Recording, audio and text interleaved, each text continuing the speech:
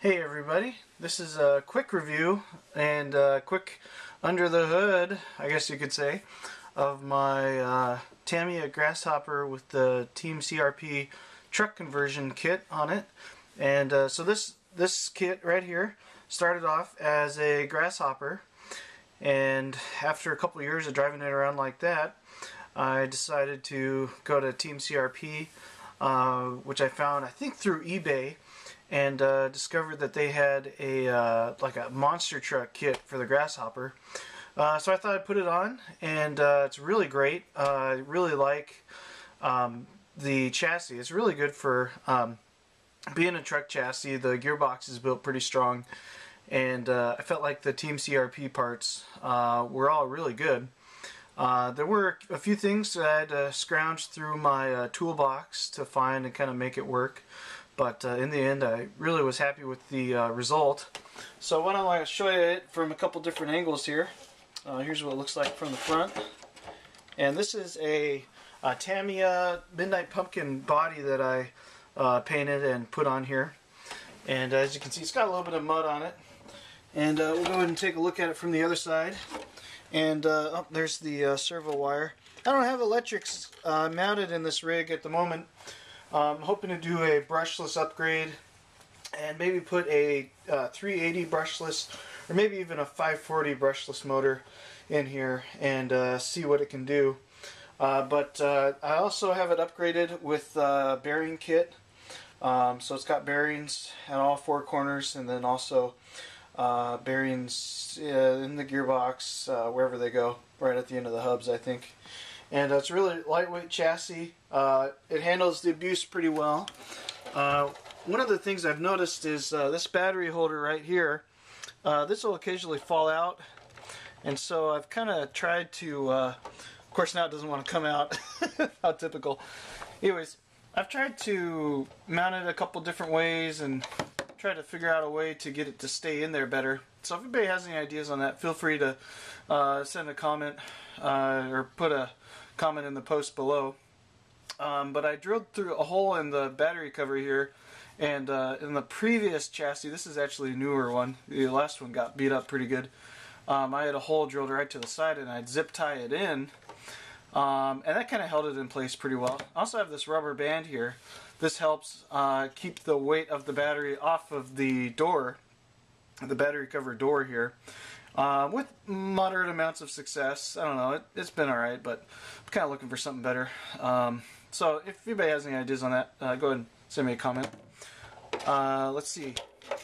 These wheels and tires are, let's see, these are, who makes these? HPI. Yep, these are HPI tires on here. Really like them a lot. I also run sand paws on this rig, and those are a lot of fun.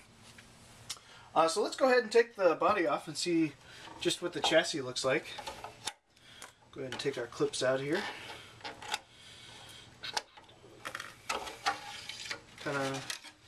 Okay, so that's what it looks like. Let's see if I can prop it up here. Maybe not. Wants to roll away. Anyways, that's what it looks like without the electrics. Normally I've got the ESC, electronic speed control, and the receiver right here. And motor's back here, battery goes right in here, obviously servo's right up here. And it is a little bit tail heavy, so when I jam on the throttle, the front end will raise itself up, which is a lot of fun. I love it. And a couple of other upgrades I've made. I've got the adjustable servo linkage here. I was having the problem with the previous one is the metal's a little bit thin, so with these bigger tires up front, it kind of bends a little bit easier. So I get the wheels in kind of a different angle every now and then. I'd have to kind of take the pliers and kind of turn it back and make sure they're kind of pointed at least somewhat in the same direction. Anyways, that about does it. Got a couple other things I want to show off real quick before we finish up here. This shock right here is off of a Tamiya Super Hornet. One of my first kit RCs that I had.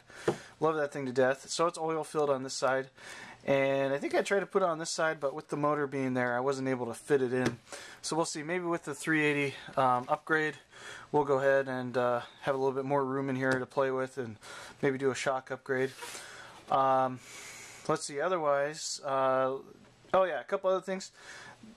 This part right here, this is the shock tower, not the shock tower, sorry, body posts and the body post mount, and that's part of the truck conversion kit.